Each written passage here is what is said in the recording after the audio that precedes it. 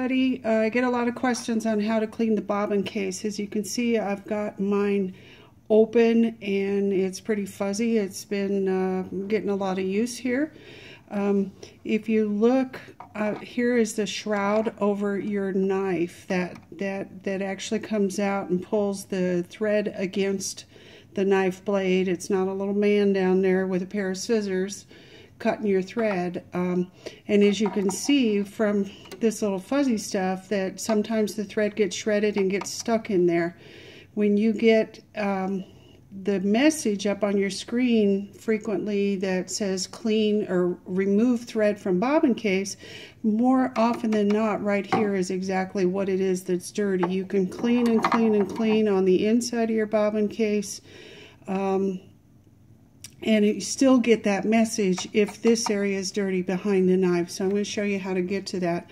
I've got a long screwdriver in my hand. I'm going to put it between the machine housing and that shroud for the knife and just push to the right. Some machines are a little stiffer than others, but I'm going to keep pushing to the right, and you see that's moved over for me now. So the knife blade is actually right here where my screwdriver is pointing to, and I'm going to use the screwdriver to pull up, and you can see there's a lot of fuzz there that's causing me some problems, but I've done a couple big jobs here and it's ready to be cleaned. So all of that fuzz can cause quite a few issues. Now that knife is very sharp, so I'm going to take that fuzz out. I'm going to scrape the fuzz with my screwdriver blade just to make sure there's nothing else. And I don't want you to freak out if that knife blade falls out, because it's just on a very short peg if you happen to knock it out. And mine won't come out today. So all this general fuzz in here I'm going to clean up with my brush. I'm going to make sure that my knife blade is down before I put the shroud back, and the little scissors button on the front of my machine, the buttons above your needle area where it has the scissors, the cut, is what's going to put that knife shroud back in place. So, oh, there it goes. So if your knife comes out, and you see I've just dropped it, get my tweezers here. So if your knife blade comes out, that's what you're looking at. If you use a lot of metallic thread, that knife blade eventually dulls quickly, and all you have got to do is go to your dealer and say, I need a new knife, and you can install it yourself. You don't have to take your whole machine into the shop to get it installed. So I'm going to turn the knife back around, and you can see I'm holding it like this.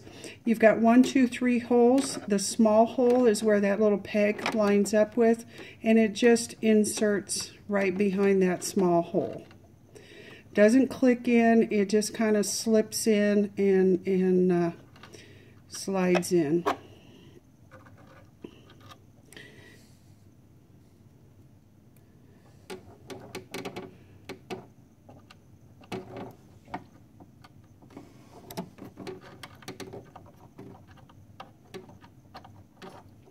And this is always way easier when I'm doing it on my own and not being filmed.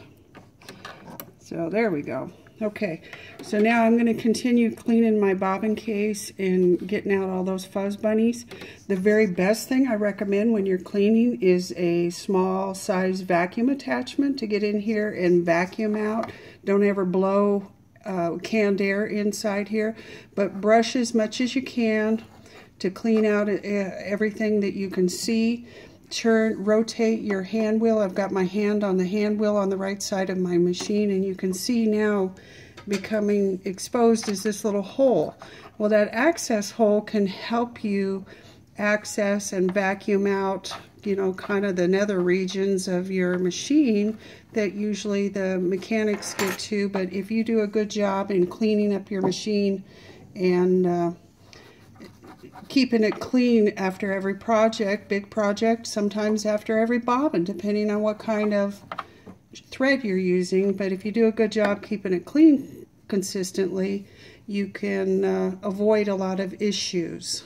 So hope you enjoy the video, and if you have any questions, you can always message me here on the group, and always happy to help. Thanks. This is Cindy Stahl at the Flying Pig Studio.